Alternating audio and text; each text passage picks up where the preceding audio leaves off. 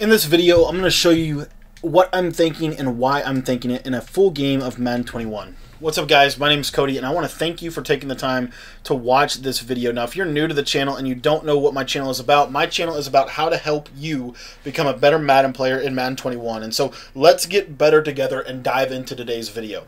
Now, I am breaking down my offense and defense. If you want to know what playbooks I'm running, on offense, I'm running the Las Vegas Raiders playbook, which is a new scheme that I'm working on out of the bunch tight end in particular. And on defense, I'm running my patented nickel 3-5 wide. I think nickel 3-5 wide is the best defense in the entire game.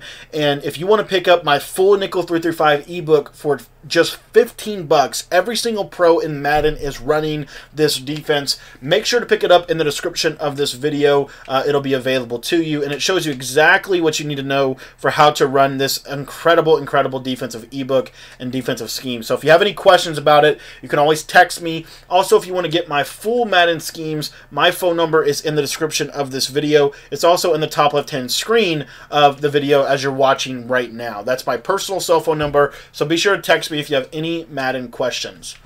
Alright, guys, so starting out here, this guy is interestingly running some power I on me. I might have to actually check down into maybe a different defense here just because of the severity of the runs that he's going to be using on me. Or I'm just going to basically bring the safety down here and really force him to have to pass. Watch for any post routes over the middle here. And if not, and there we go, we're going to get that nice user lurk. Bad read by him, and we're able to get the nice turnover right off the bat. Now on offense, I am running a new offense. Now, I'm not running it because I necessarily have to. My New England ebook is absolutely incredible, and if you want to get that offense, I think it's still one of the best, if not the best, offense in Madden 21, and that link is in the description. But bunch tight end, and the reason I've switched to it, and I want to talk about this a little bit this video, is this idea of simplicity. Now, for those of you guys that know me at all, you know that one of the things that I love, and at the same time one of the things that I struggle with a lot, is this idea of, you know, trying to do a little bit too much on the offensive side of the ball, trying to innovate a little bit too much from time to time. And so what I'm trying to do in this video, and what I'm trying to do as a Madden player right now, is get back to my roots, get back to the simple foundational elements that make me a good Madden player, route combos, and keeping it simple. And the best way I know how to explain this is Vince Lombardi. Now, Vince Lombardi, when he was talking about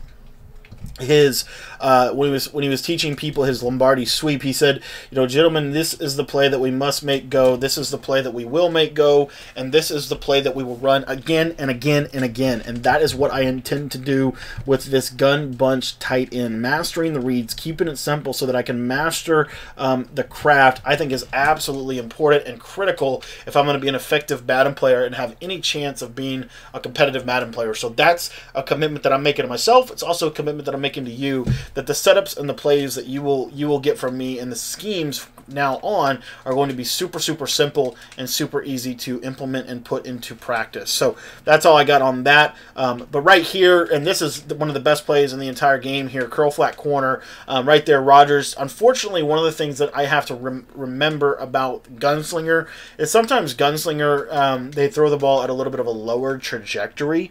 And so if that's the case, you know, it's really important that you just pay attention to that. Another thing that this guy is doing is he's actually running a lot of cover 3, so I'm going to hit that seam right there for a nice, easy, quick one-play touchdown. If he's going to sit in dime 1 for a 6-all game, I might just, and that's what he was running literally all drive on me, I might just audible down into, you know, some pro sets just to kind of catch him off guard. There's a couple of formations I have in the wide trips, single back wide trips out of the Raiders playbook that are really good. There's a lot of really good running plays in the Raiders playbook, so I might have to pull some of those out as the game progresses. But so far so good. Offense had a couple of slip-ups on the first drive, but all in all, effective defense got the stop it needed, and now we're going to have to go back on defense and get another stop. Now again, if you want to get my full schemes and my text membership, there's about 12 of those right now, and we're getting ready to add a 13th video to it this week. So make sure to just let me know that you want to get those.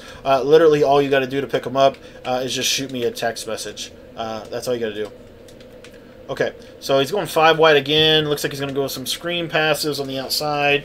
And so we might have to just, when he goes 5 wide like that, one of the things that we might have to do is start manning people up. But here, it looks like he's going to, looks like he's going to some type of like single back doubles. So we're going to see here if he runs the ball, and he does run stretch. That was a bad job by me. I should have been able to stop that a little bit easier than I did. One of the things also that I like to do against 5 wide is something like this right here, where basically I just man up the slots. Now, if he does run the screen, I'm kind of screwed. But right there, that's what we're looking for. I don't know why Amos didn't react. That's kind of the whole point of putting safeties at linebackers, so that they react. So right there, you know, not great, but anyway.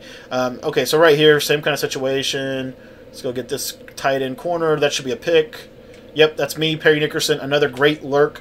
And the defense so far in 2 possessions has 2 turnovers and almost got out of there for a pick 6 on that play for Perry Nickerson. Perry Nickerson is one of the most important cornerbacks in the game. In my opinion, he makes the Packers the best defense in the game, at least in my personal opinion. Just because he gives them the speed, he gives them the ability to man up, and gives them the ability to do some things that, you know, most teams aren't really able to do at this level. So back in the bunch tight end, and we're going to just hit this little quick out right here.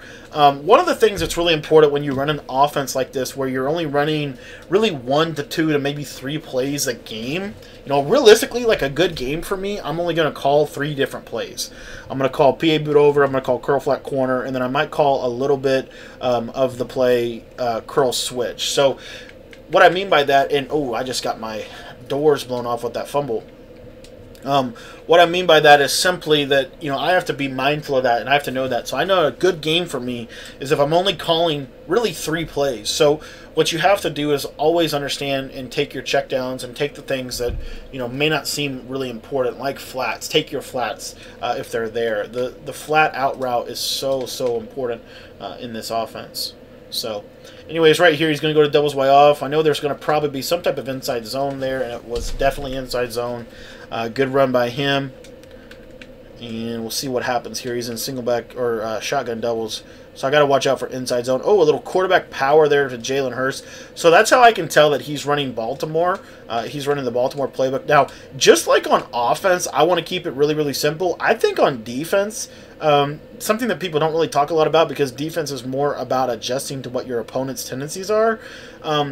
I try to keep it super simple on defense. If I can only call like 1, maybe 2 plays a game, that's when I really feel like my defense is really playing well, and really rely on, you know, myself and my user to really fix some of the challenges that I might be going up against. So as you see right there, so far the defense has played lights out. Offense has played good too. It's just I feel a little bit shaky, mainly because I know Dime 146 can send really good pressure, but this guy's not really sending me any real pressure out of that Dime 146 right now.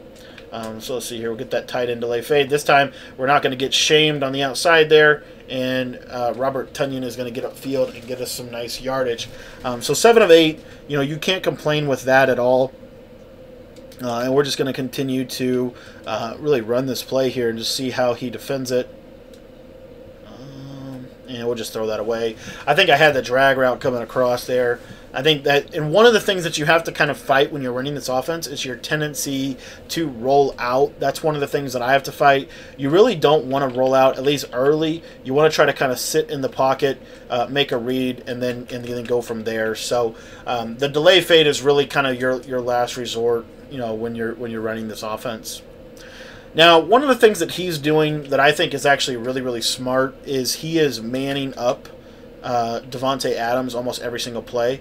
So, you know, as the game progresses, if he continues to do that, that's where I'm going to have to go to some of my constraint theory plays. One of the best ways to defend bunch tight end, at least in my opinion, is to man up the slot corner or the slot receiver. I think that, you know, kind of takes away a lot of what I try to do and what a lot of people try to do. But the one thing is, if they're not playing those flat zones on the outside there, you definitely can take advantage of them with that quick drag route from PA boot over. Now, 1st and 10, this is like I lick my chops for this situation.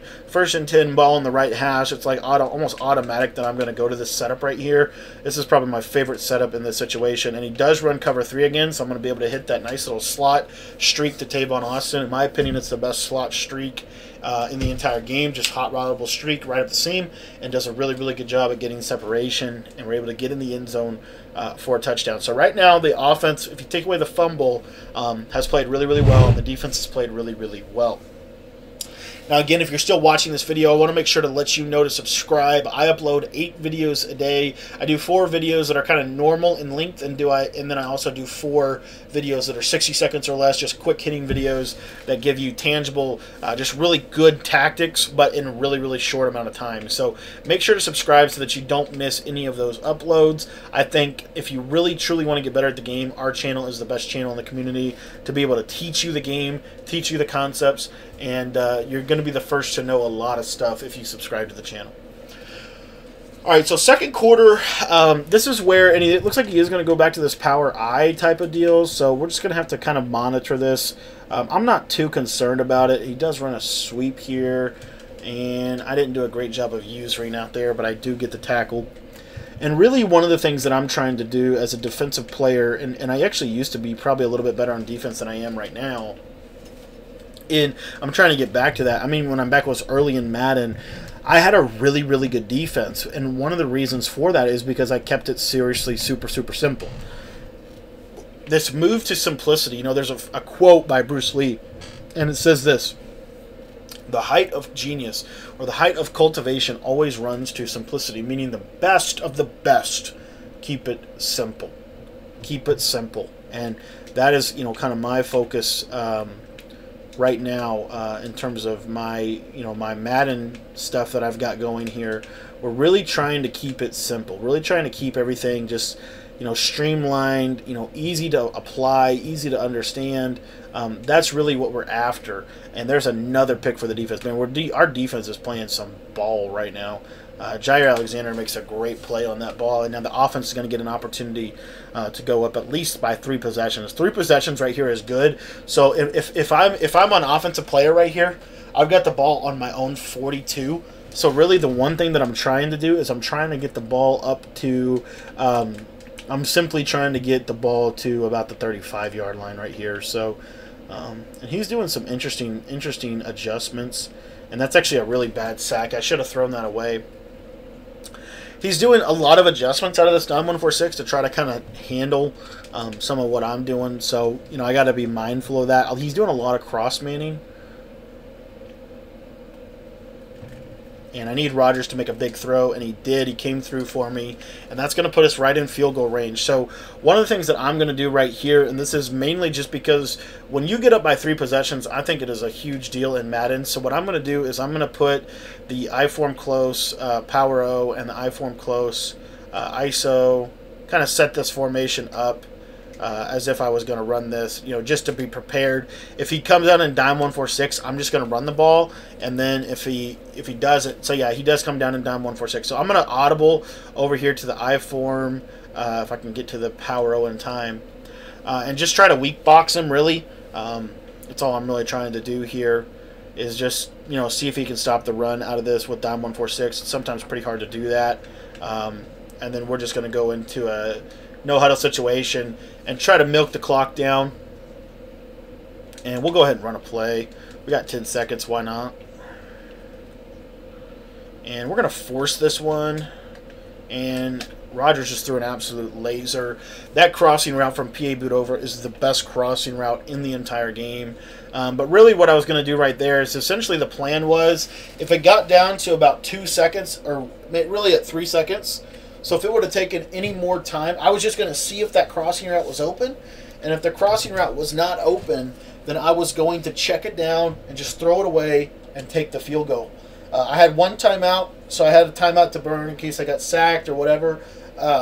You know, that was really the mindset there, was just basically see if PA boot over is open. If it's not open, then just throw it away or check it down and live to fight another day. Now, I think we get ball at halftime, which is actually huge in this situation because we're up by 21. So we're going to be able to get the football here at half. Looks like he's coming out in onside kick, so we might get a quick coming. But like I said, if you want to get the full scheme, it's coming out this week. I'm actually working on the ebook right now. I think it's one of the most simple ways to master offense. It's really, really easy to run this scheme, and this scheme is simple and effective. That's the thing. Sometimes you can be simple, but you can't be effective. This scheme it really does master both. And does a really, really good job in my opinion. So that's kind of what I wanted to share with you about that. Here, he doesn't man him up, and so as you can see, that corner route is absolutely ridiculously good if they don't run a man coverage on it. If they're just trying to just do random zone drops and stuff, it's not going to work against that specific corner route. It's the best corner route in the game. For that reason, there's really no way to truly stop it. And then you have this other crossing route that is even better. This crossing route is so good, and really one of the key features of this. Now right here, sometimes this happens where the delay fade doesn't go out. The primary reason, and you see here, 14 of 17, 260. Now I haven't ran this play much this game, but we're going to go ahead and run it in this situation just because of the situation that we find ourselves in here. This is just inside switch. I love this play. It's like a constraint, little change of pace type of play, and we might actually get a touchdown here. Tried to force it a little bit. I have that tight end open, and I think I could get him open again. If he keeps with this coverage, I'm probably going to go back to it. Yeah, it looks like he's going to keep with this. So if someone keeps with this coverage on me, I really like this setup right here. And we're just motion Tyler Irving over. And that's what we wanted right there. Perfect read. And we're able to get that touchdown, one-play touchdown. You've been seeing just automatic lasers today. So hope you enjoyed the video, guys. Looks like this guy's going to go ahead and give me the win. Thanks for watching. I seriously, let's see, I don't know, maybe he wants to continue playing. But if you want to get my full offenses and defenses that I release in my text membership for free to you every week, go ahead and text me. My number is 812-216-3644. And if you want to get the defense that you saw me run in this game, that link is in the description. And if you have any questions about any of this, just shoot me a text message. My number is in the description.